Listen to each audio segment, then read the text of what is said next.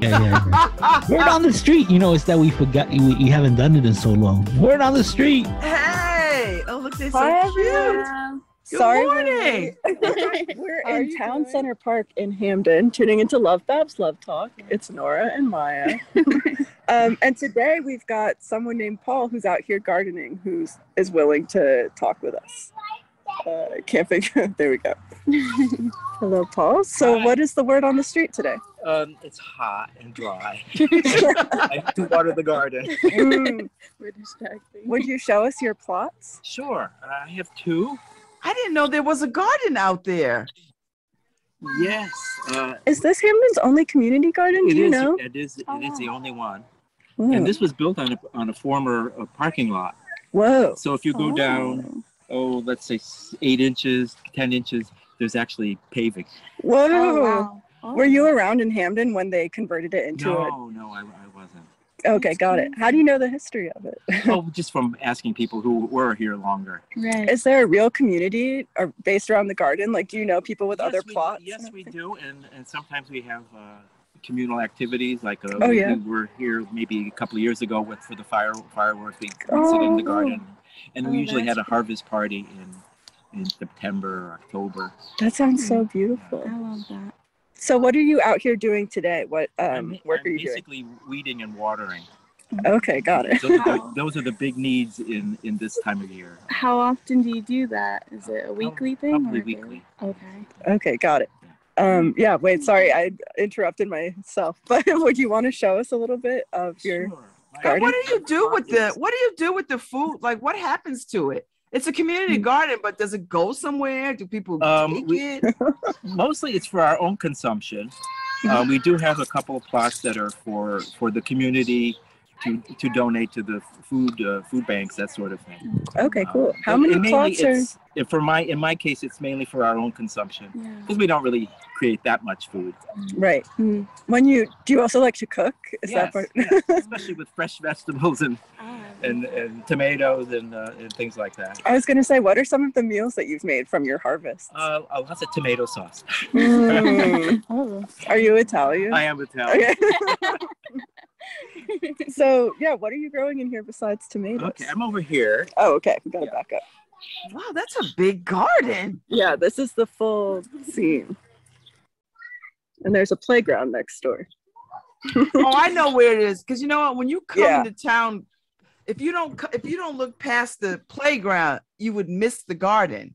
I think that's how I imagine it, right? If I come in from the library side or back around the school side. It's kind of hidden between. If you go into Town Center Park, you can get here by sort of following the road down, or it's hidden right behind the library. Yeah, you're right.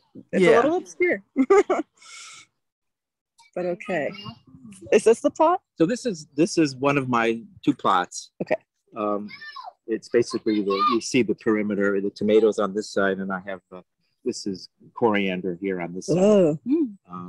And this has already been harvested. I had 2 rows of fava beans. Oh. And they like the cool weather. So when it gets hot, they stop producing. Oh, okay. Oh, okay. So right now that will be, I'm going to be turning that into green beans eventually. Oh. Right now I have a few hot peppers and there's some, these are shallots. Ooh. So what do you grow? I'm sorry, Maya. No, I'm so fascinated by this. So when do you grow? Like, how do you know when to change? Because I guess the last growing season would be into the fall, right? That's right. There are vegetables that like cool weather. So we would be starting the plants probably now so that they would mature in September, October, or they would, and if you start them in the spring, they would go to seed and you would not get good vegetables. So you got to do that in the late summer for harvesting in the fall. But tomatoes and peppers, they like it. They like the warm season, so we start those really early. Like I started these seeds in early April. How did you first get involved? And did you already have like the gardening skills, or did you learn along the way? Yeah, I've been gardening all my life. Coming from an Italian family, that's really a tradition. My grandparents, my father always had a garden. Okay. And I have a house with a garden, but there's too many trees, so there's no sun. So this is full sun all day long. Which makes it ideal for vegetables. And where did you grow up, actually? You said I grew up in Middletown. Oh, okay. How did you make the move to Hamden? I had a job in North Haven. Okay.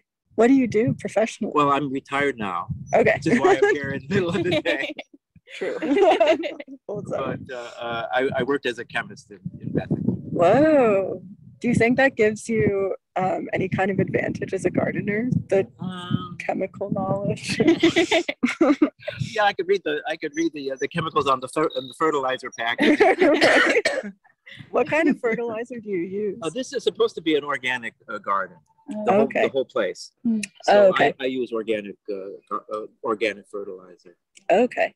Do you make it yourself? We do make some compost, which very crudely we just keep all of our weeds here, and eventually it turns into compost. Okay. But mainly I use the store-bought organic fertilizer. And you said you started. You pay for a plot here? Yes, we pay. Okay. Okay. Because when was the first time you got a plot here? You said 5 years ago? 5 years ago. Okay. So what are some of the things you've grown over the 5 different years? How often are you switching it up or growing the same things? You've tried different things, and with success and some failures. Yeah. And so you learn. This is the first year I'm growing shallots, which I really don't know how to cook with shallots, but I'll learn. And we've grown a lot of Chinese vegetables. Always fava beans, always tomatoes. I tried sweet peppers. They didn't do very well. It looks like the hot peppers are doing better. Whoa. How many people have bought a plot? I don't even like saying buy a plot. Sounds a little morbid. Yeah. Yes. I'm trying to see how many plots there are.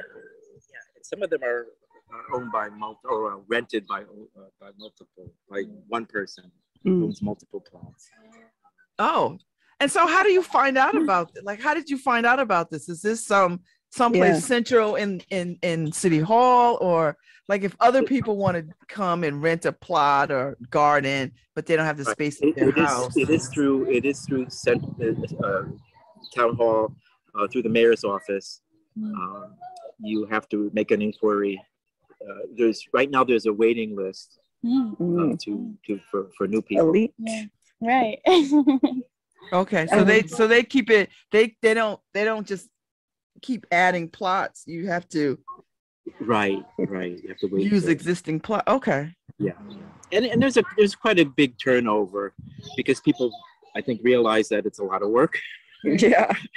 And give it up until the next person comes in with enthusiasm, and hopefully they will stay with it. Do you have any other hobbies beyond gardening? Or I'm a birder. Oh, I love that. We've interviewed birders on Word on the Street before, actually. Yeah. I've seen some good birds in here. So. Yeah. Ooh, what kind of birds? Yeah, what kind of wildlife is around? Mostly sparrows. There was a white-crowned sparrow here I was excited about one year. A lot of chipping sparrows, some goldfinches a lot, which are beautiful to see, especially when the sunflower seeds ripen. It draws the goldfinches. So it's a beautiful spot, and we get a lot of butterflies. And how is retirement going? What is your day going to look like after this? How do you I have a lot of things to do.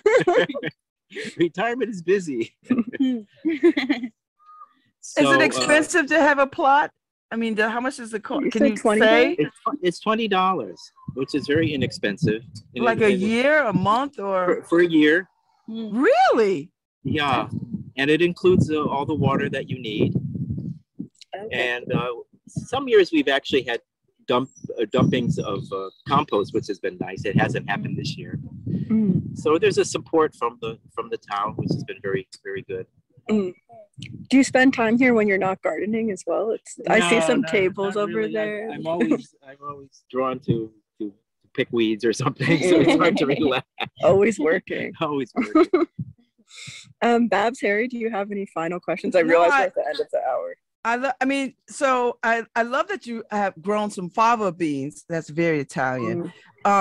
So do you feel like you grow too much food, or is it just enough? I think it's just enough, because I make sauce with the extra tomatoes. The hot peppers can be frozen. The fava beans have some of them been eaten and some of them have been frozen for the winter. So yeah, nothing gets wasted really. Okay. And is there anything other plant that you'd like to try to grow that you haven't tried before? Probably different kinds of melons would be fun. But they take a lot of room, so you have to have some kind of structure for them to climb on usually. Maybe next year. Maybe next time. Yeah. Okay, well, thank you so much, Paul. You're welcome. Back to you. Thank you, Maya and Nora. Learned something new. It's pretty cool. I didn't know they had that.